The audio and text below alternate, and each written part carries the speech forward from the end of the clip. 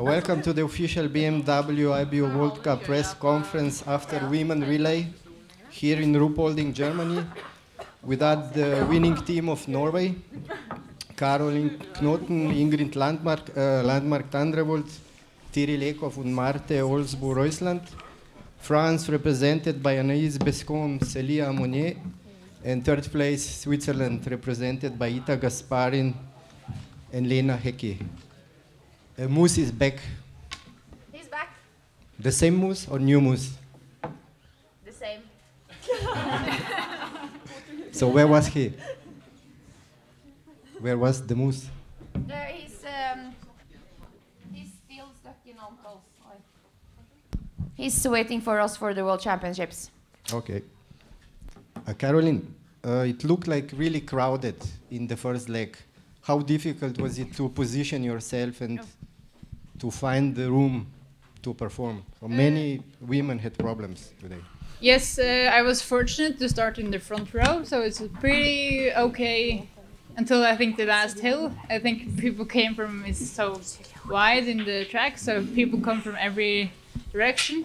And I tried to go to the right when I was going into the shooting range, because I knew I had to go further down to to number one. So it was kind of hard to get through, but I think that wasn't so much problem.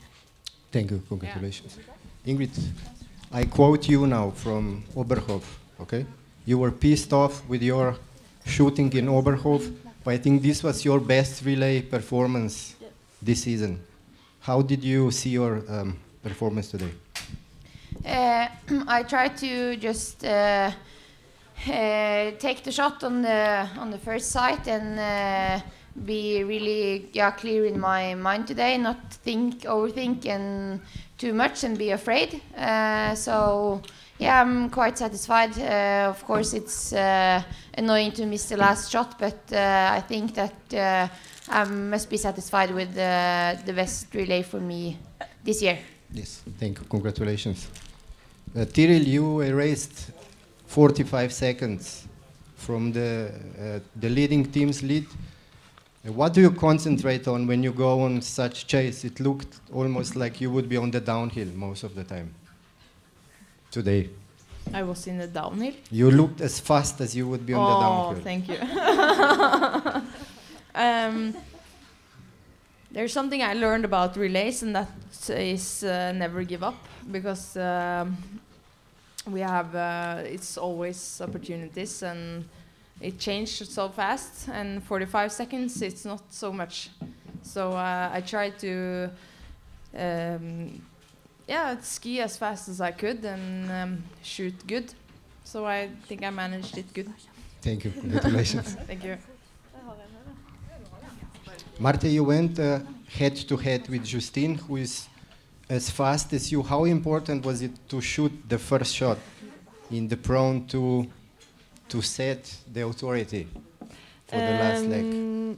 It was not so important. That was nothing I tried to do. I just tried to do a good prone, and I'm happy that I did and got some seconds before the standing and also before the last leg. So yeah, I'm satisfied with my race and the team.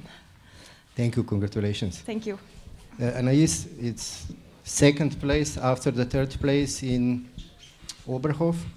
Can you tell us how you feel you used your exchange, and how important is it for France to have the same team in the same starting positions to build a successful team? Oh, I'm not sure it's just about the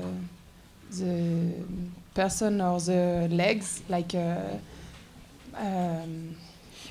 it's okay. It's the same than last week, and it wasn't the same in December. But I think we just find maybe a new mood, and Germany is good for us, maybe. And how do you feel you used your exchange, because you brought France in the lead? I really believe that it's important to have a good start for the team, and to be for sure in the contact of the lead or at the lead. But we did a really nice teamwork today, and it's really important. And so I am happy, yes. And we are happy. Thank you, congratulations.